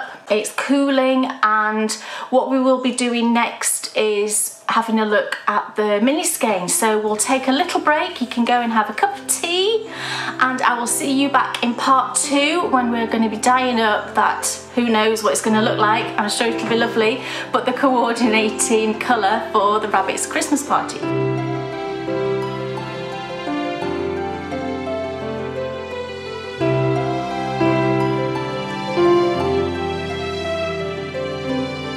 Oh my goodness, that is so gorgeous. Those colours, just for me, just scream pudding. Pudding? Yeah. Do they? Now, of course, a huge proportion of our... Well, no, you see, I think we've probably educated people, because lots of people would think... We've converted them to our way of thinking. Lots of people would think, in normal circumstances, when I say pudding, they think of that horrible chocolate paste stuff. But I have no idea why you call it chocolate pudding. I don't know what that is. It's like a sort of chocolate... Moussey type that I don't know. It's not even a mousse. No, I don't know it's what weird. it is. It's weird. But you now know that puddings to us are gorgeous, sweet, desserts, confectionery type things. Like jam roly-poly and syrup sponge. Well, that for me says rhubarb crumble and custard. Rhubarb crumble, it does say that. You're those colours, right. the green and the red, and then the sort of crunchy topping bit, and oh my goodness. You're absolutely right. It's like, so yes, it may be festive. And Rabbit's Christmas party, Flopsy, Mopsy and Cottontail. I know. Come on. Did a connecting thing without even trying. I know. I mean, just gorgeous. It was so interesting to see a new dye technique as well. Yes. That you've not shown before. With the double layering of colour. Yeah. It's going to be wonderful to see how it turns out. And of course, there's the contrasting colour coming in part 2, which is going to be super exciting. It's very yummy. I'm sat looking at it. Just perfect. So for us to get there, we've got so much to get through. Oh yes. And the first thing that I need to say is, Kate Jones, what's off your needles? I finished something. Oh, I'm so pleased I finished it. Not that Brian... All ready for sixth form. All ready for sixth form. Perfect. She won't be wearing this till well into the autumn. But I finished Bryony's Owl Cowl. Oh, and I love it. Look. Perfect. How nice is that? It's gorgeous. It's all blocked and beautiful. The blocking, I think, especially on a cowl, it just like transforms it. Oh, don't you love all the blues? Bryony's favourite blue is this one here. It's called Marine. That's their favourite colour.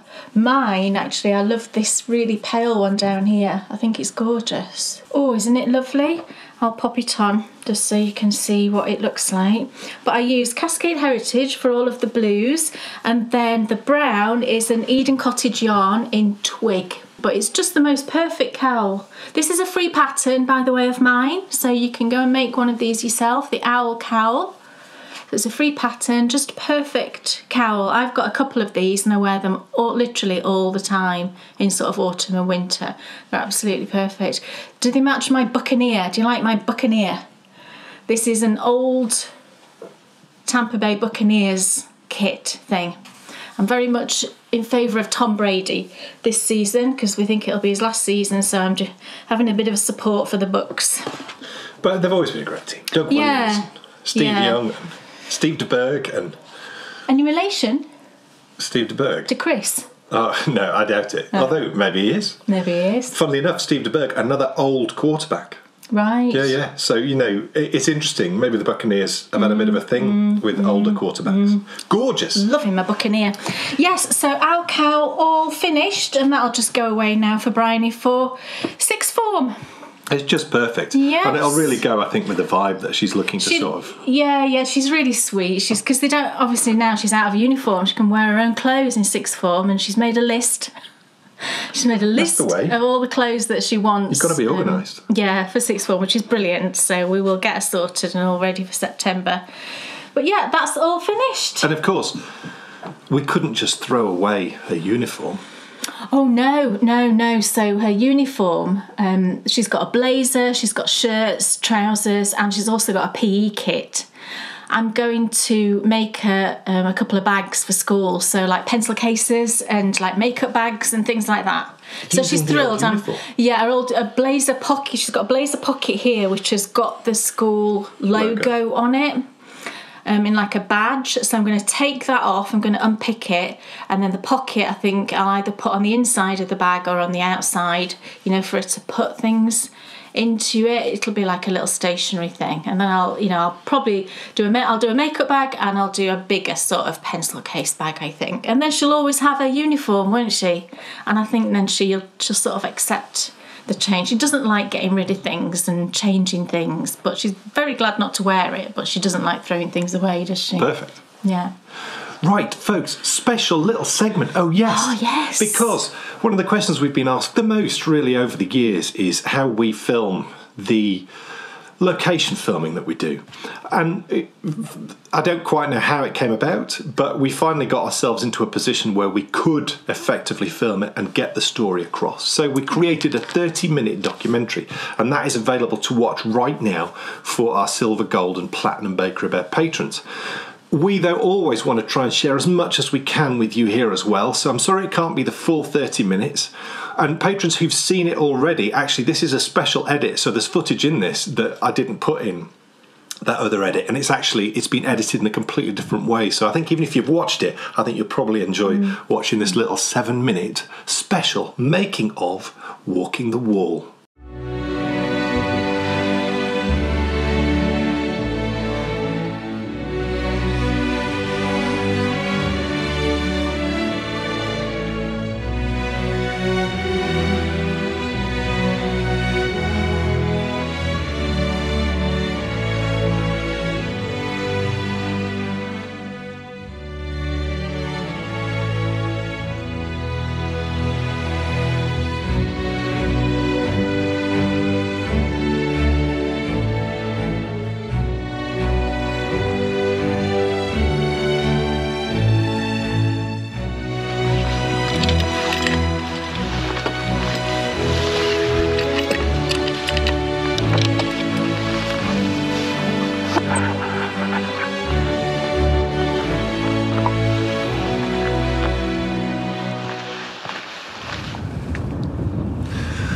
Welcome to a very special behind the scenes. So many of you have been asking how we put together Walking the Wall. Now, it's quite a long process, so I'm going to break it down to its simplest possible points. The journey actually starts right here, sat behind my desk looking at the Ordnance Survey Maps website. But then we hit the books, and there's a lot of them. So I'll show you just a few, and you know, I've been passionate about this part of the world for years, so I do have a lot. This one is exceptional. This is Roman Britain, A New History by Guy de la Bedoyère. This book, which I read years ago and I refer to all the time, Alistair Moffat, The Wall. This book has been phenomenal, but then also as well, would you believe, this is a Haynes manual. Haynes manual, Hadrian's Wall from Construction to World Heritage Site, Operations manual on the front there. Today I'm actually working on, as you can see here, here's the OS Maps software that we use, and I've specifically planned in routes. So moving in on episode 4, which is the one that I'm planning now, as you can see, that zooms us straight in to what we're going to be doing. If you look here, there's waypoints along the way, and these waypoints are the areas where I need to do specific things as we go around the route. That way I know when I get back here whether I need to be taking a shot with my camera or whether I need to be getting a shot with Stuart the drone. The question is though, how do I know which drone shots or camera shots that I need? So it starts here with this blank page. And the one thing I didn't really cover earlier on in this making of is how I go about populating this page. Well, it all comes from up here. I use the information which I've read in the books, which I showed you earlier on, my personal knowledge of the site that we're visiting, and then I physically, using that OS Maps route that I showed you earlier on, I walk the route in my head, and along the route I tell the story which we want to tell in this particular episode. So what happens is this blank page becomes this fully populated page. So I literally, you know, start with shot 1, work all the way through, and I'm typing in, okay, now I think we need a drone shot, now I think we need a GoPro shot, and so on. What this does is it tells me what shot I need and when I need it. So if we take a look at this drone shot here, that drone shot is this one that you're looking at now. That's how we get the footage, but that really is just the start of the process, because once the footage has been captured, it's time to edit the show itself. So if we look on this shot list, if we look here, it says Housestead's car park, and then we've got shot 23. Here we go.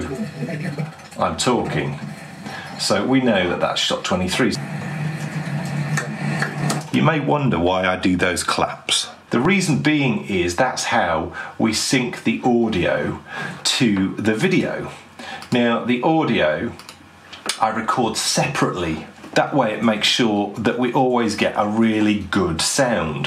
What we have is we have some presets, and I'm not going to bore you with these because it really is starting to get nerdy. Do you see here it says Bakery Bears audio, show audio. I'm going to drop that in, and immediately it's going to make everything sound better. We need to make the picture look better. And the way that we make the picture look better is we drop into the settings on the picture, and if you look here, I've brought up, I think it's called a lumascope. It sounds like something the Ghostbusters use. And what I can do is I can move up the exposure a little bit, so I can make the shot a little bit brighter, but I can also come up here and I can make it slightly darker.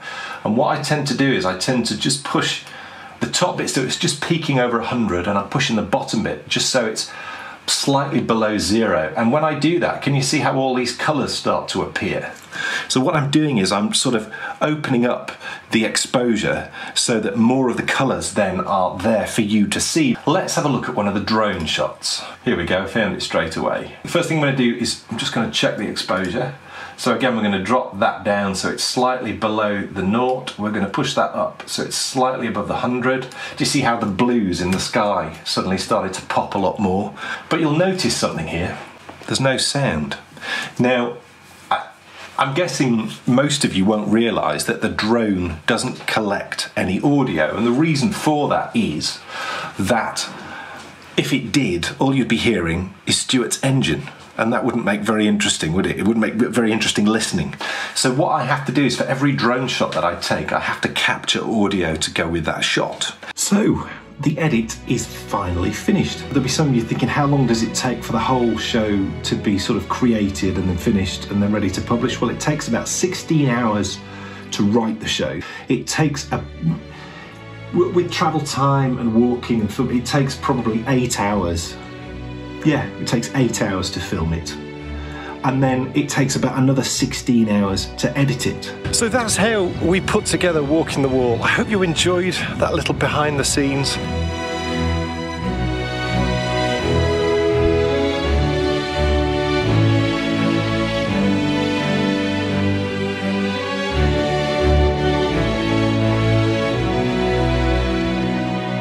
There it is. My goodness. Kay was like... fun. She would, I loved it. You had no idea, did you, about all the different elements? No, I didn't have a clue how you did anything. And, you know, if you get to watch the full 30-minute one, then you'll see it's just... You just think, oh, gosh, I don't know. Because, I mean, I obviously live here with Dan and, you know, I see him go off and do these days and then he'll come back. And, you know, most times he's kind of exhausted and the next day you're even kind of a bit jaded, aren't you? It takes you a couple of days to sort of get past the sheer energy that's needed really to film these things. And I think that definitely comes across when you see just the amount of work, and it's the stopping and the starting and the setting up the camera and then moving it and then doing a drone shot and then moving the camera again and then, oh no, I've got to say that again, that wasn't quite right, I'll go back and do it. And it's a labour of love, you know. I love every element of it, and I've looked into the way that things are made, and this is how a normal TV show is made. So, you know, this is a standard normal length of time. This is not long, it's not short, it's how long you would expect. I mean, in fact, there's some TV shows which take substantially longer for the same amount of runtime. Yeah. And I think that the hardest element to it is, like Kay said, it's the fact that you have to be able to very quickly take off the presenter hat and then very quickly put on the cameraman hat or the drone pilot hat or the director hat. Because if you don't do those things, if you don't sort of compartmentalize each one of those jobs, then it's really easy to get confused as to what is going on. But the thing with like a normal, I say normal, okay, the thing with a show on the TV is it's not just one person that does it. It's all the different people. You've got a cameraman, you've got a sound man, you've got someone that's operating the drone, and all that you would be doing as Tony Robinson, for example, is just presenting it. You know, you wouldn't be doing all of the other things as well. And you're doing all of those things. So, I mean, it is amazing. Would create a very difficult conundrum for me, because I think that I enjoy the production side of it as much as I enjoy the presenting side of it. And so it would be difficult to know what I could release. Well, this is like me and designing in a way, because I've often thought, and I know a lot of designers out there, they will use sample knitters. So they will, you know, the designer themselves would just sort of do swatches, but then they would employ sample knitters. And a number of times I've thought, gosh, you know, I would get through a lot more designs if I did that. But I can't release that bit of the process, because I just need to know what it's like to knit that thing. That's a vitally important part of the process. I think it is. You know, I need to experience myself to, you know, to create that thing and know, you know, was it nice to knit? Did I have any problems? You know, because that's not necessarily something you would get back from a sample knitter, because everybody experiences things in a different way. But so I do understand that it's difficult to let go. That was a little snippet of the making of Walking the Wall. And if you want to see the full show, the full 30 minutes, and that full 30 minutes includes, I know loads of you want to know how, do you know when I do those walk pasts where it goes beautifully from one shot to another with a drone and then maybe going over a style and all of that? I take you through step by step exactly how those are pulled together in the full version of the show. So it's definitely worth a watch. Look, we've got some dyeing to get back to. Oh, yes. Because it's time for us to create the perfect contrasting colour.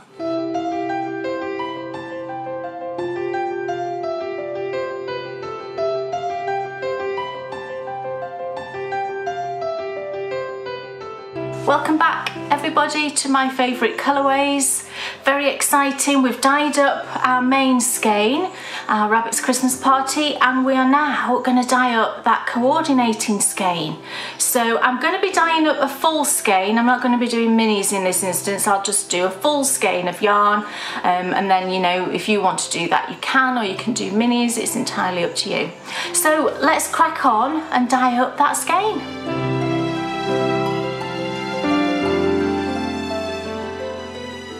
Right, so we are ready now to dye up our coordinating skein. So let's see what happens. I'm just going to go for it. So I'm going to use the plum and I'm going to use the cherry red.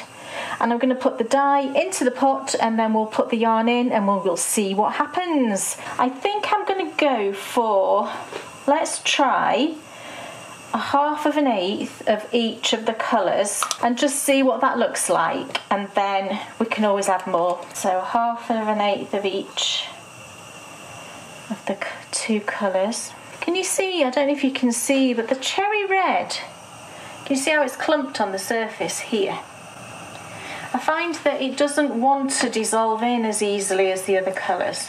So we're going to give it a good stir to make sure that we've got rid of as many of those clumps as we can. It's a lovely colour in the pot. Let's have a look. It needs to be darker than that, I can tell.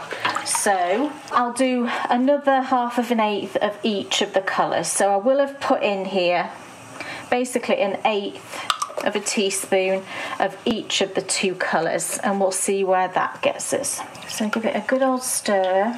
It looks like Ribena currently. Maybe it's too red for Ribena. I'm not sure. Okay. Let's just leave that and let's see. You see, can you see all those lumps of colour? That's the blooming cherry red. I think this is why I just never used this colour very much, because I just found it really not well behaved at all. I'm going to put the yarn in, and if we get little spots, you know, where we've got more intense colour of that cherry, then it's fine, isn't it? So let's grab our full skein. So it's one full skein. Let's give that a little squidge. So let's just plonk it in. Oh, that's nice. Nice colour. So let's just, as it goes in, just push it around. Oh, it's a lovely colour. So that's all in. So now what I'll do is I'll lift it up and move it, because inevitably the bit you put in first gets a more concentrated amount of dye. I'm just kind of remembering what that main skein looks like in my head. And you can see we've got a lot of variegation of colour here actually. This bit is definitely darker than this bit. So I mean, that's nice. I don't want it to be super dark because our main skein does have some undyed areas in it. I just want a sort of lovely, like berry juice maybe, and I think that's about right, isn't it, for berry juice? What do you think? It's a lovely colour. I think that's about right. I think I'm going to go with that. So I'm just going to, it's already really steamy, the water, you can see there. I'm just going to raise the temperature like I did before. As soon as that's simmering, I will pop it outside with the other skein to cool off. Okay, so we're ready to rinse our yarn now. So I'll bring the pots over. I'm going to do the main skein first. And I always find with that cherry red, because I just have issues with that particular dye, there's always a little bit of, you know, it looks pale pink in there, because I just find that you get floaty bits that don't absorb in. So yeah, I've got my yarn here. I'm just going to drop it into my water. This is just some warm water that I've got a little bit of wool wash in there with, and we're just going to give it a nice little swish around. And this will get rid of those extra little bits of that particular cherry red. It's worth persevering with that colour though, because it is a really nice shade. It's essentially clear. It's pretty good actually. We just had that bit left in the pot, but that's looking clear, which is good. But we know from the clear water here that that's a good set of colour. So squish. Oh, doesn't it look lovely? Oh, it looks like, I don't know, just curled round like that. It looks almost edible, doesn't it? Beautiful. That it is as I remember it, that colourway, so that's really good. So here's the coordinating skein. Looks lovely. Gorgeous colour. Ooh. So let's just drop that in. And again, tiny bit of pink in the water there, in the dye water. But this is looking clear again. That's lovely and clear. So again, we know that that's a good set of dye.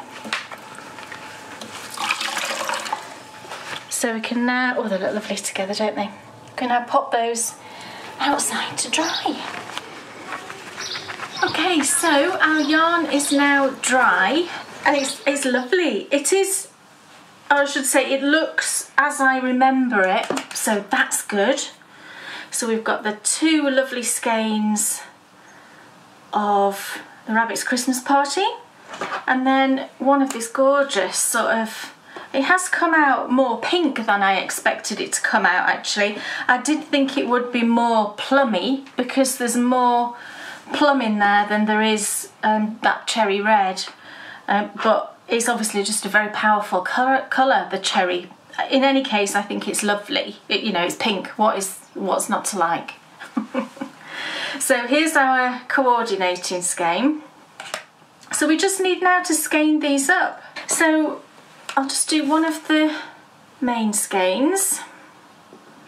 So as usual, I'm just going to take it off the locky thing I can never remember the name of, cable tie, and let's have a little look. How many ties have we got? There's the one that's holding everything together, and there's 3 more, but look, there's 1 down here at the bottom and 2 in the middle. So I'm going to snip off the 2 that are in the middle, and you know, obviously always leave the one that you can see is holding the skein together. There's usually 4 strands coming off that. So I'm going to take off these 2 in the middle. I just don't, when it's in a skein, you know, in your own yarn stash, there's no need for it to have all of those ties on, I don't think. And also it looks prettier in the skein if there's not as many ties. So, give it a little shufty. Looks good. And then we can give it a wind.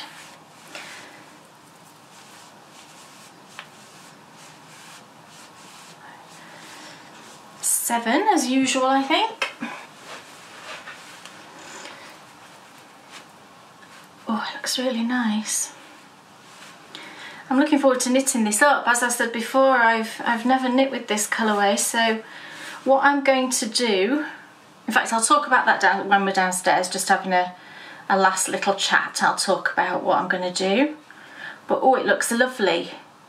So I will now just skein up the other 2, and then we can take a closer look.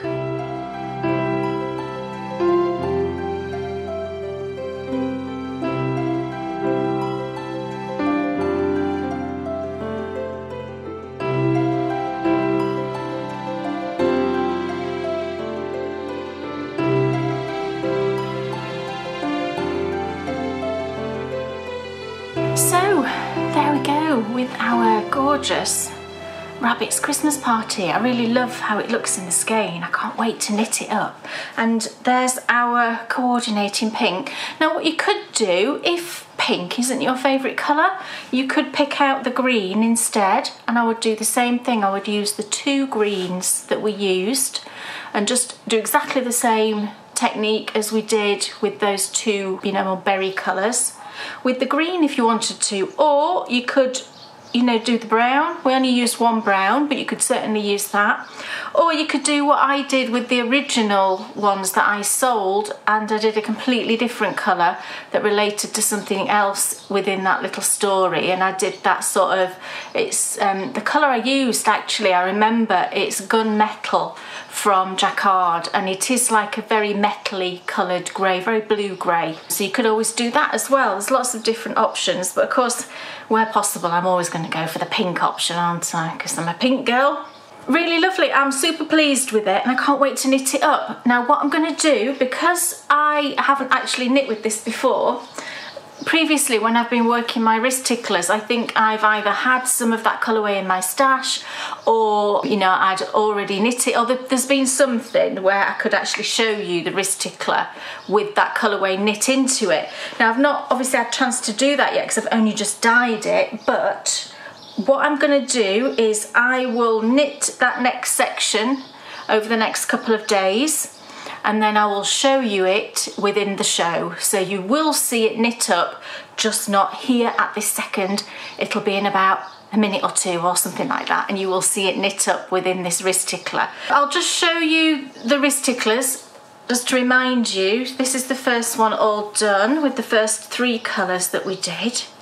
And they just, it's a free pattern this, and they just slip over your wrist, keep you warm in the winter. You can pull them right up if you want to. I've got 2 pairs of these, I think. I wear them all the time in the winter. They're brilliant because they keep your hand warm, but you know, your fingers are still free to sort of, you know, if I want to stop my audiobook or whatever. So that was the first one. Of the first 3 colours, we did Hubba Bubba, Just Add Magic, and Hobbitland.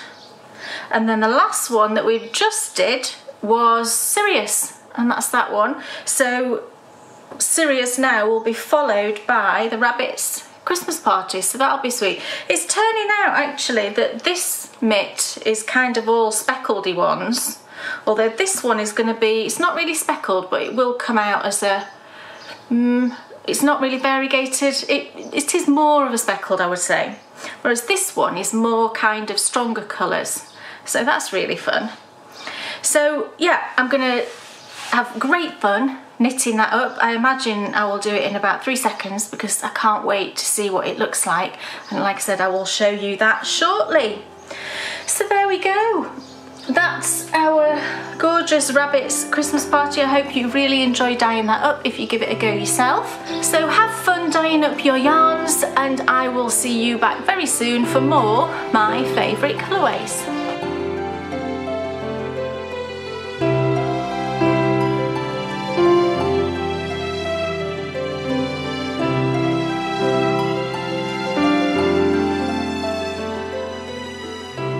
Perfect. Oh yes.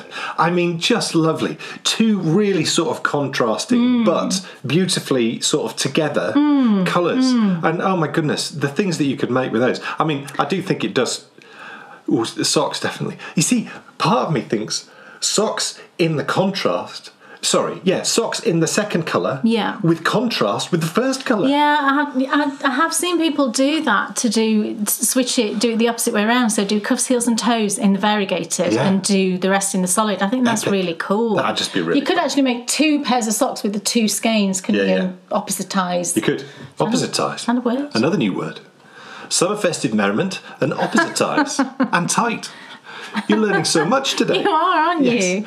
So another of my favourite colourways is finished, but Kay here has got you some wonderful examples of the yarn that she's just created. So here are the 2 skeins, or this is one of them. I've actually been using the other one.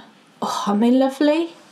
I think they're just but like Dan said, they're not overly festive at all. I think you could use this really any time of year, and it wouldn't look particularly overly Christmassy. And that's it caked up. That's the other one that I caked up. So I did knit it into my wrist colour, and it gets a lovely sort of variegated look. Gorgeous. So I've only got one more section to go, and I'll have a pair of wrist ticklers. But there will be more. There will. Yeah. Yeah. So I'll have to start something else. Do a foot fiddler. What would a foot fiddler be? That just sounds wrong. It sounds completely wrong. I take that back. Okay. So yeah, here's my lovely wrist tickler with it knit into. And this is 64 stitches on 2.25mm, so it gives you an idea on how that knits up. I did something else with it that I've wanted to do for ages, right? For ages and ages, I've wanted to know how big of a granny square I could make with a 20-gram mini, because I think this would be a great project for yarn advents, or just minis that you've got in your stash, you know. And I was just curious. I thought I just need to know how big of a granny square will get, 20 grams will get me. So I did it. I wound off exactly 20 grams. I weighed it, and I know that generally a mini skein weighs a tiny bit heavier. I just know that from dyeing them. They're usually sort of 21-ish grams, so they do normally weigh a tiny bit heavier, but I thought I'll just wind off exactly 20 grams. So I did that, and I made myself a lovely granny square, and I just love how this crochets up. It's amazing the difference between knitting and crochet. So you can often find, if for example you've got a fingering weight yarn and you're knitting it in a sock and you think, I'm not keen on that, the way that it's knitting up, and if you are a crocheter, crochet it instead and it knits up totally different. Oh, I just love it. How lovely is that? It looks quite autumnal to me. So, it does have a festive sort of look, but I think it also looks quite autumnal. Perfect. So I used a 3mm hook. I mean, this will be different for everyone, but I used a 3mm hook, and I got 13 rounds, and I left the yarn attached. I had this much left. So it really was every last bit. Now, I don't know if I've got an issue with it being a 13 round square. I'm not superstitious in the slightest, so I don't know why this should even bother me. But the fact that I only had this, but like I said, it was bang on 20 grams. So I'm thinking I'd probably be okay with other minis.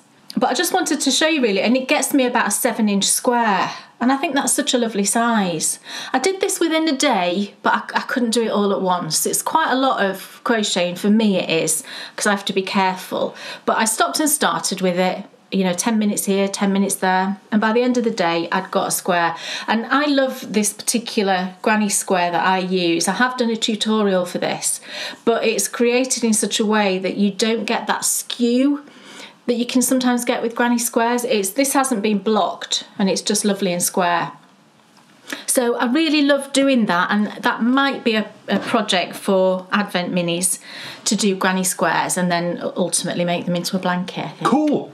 So that's the end of another gorgeous My Favourite Colourways. It'll be back in a few weeks. Next time, though, we're back perfectly, really, after watching the making of Walk in the Wall. We're back for another Walk in the Wall. Yes. And it's going to be an absolute corker. There's some Hollywood connections, baby, and I can't wait to show you. Now, though, it's time for the Endy Bits. Endy Bits. We've already mentioned the Christmas in July KAL. Yes. The shining jewel in our summer of stitching. It is. But it's one of two shining jewels. Yes. Because on the 5th of July, Kay's Stitchy You begins. It does. If you want to find out how to create this absolutely amazing hand embroidery, and you can be an absolute total beginner. I was. Yes. And still kind of am.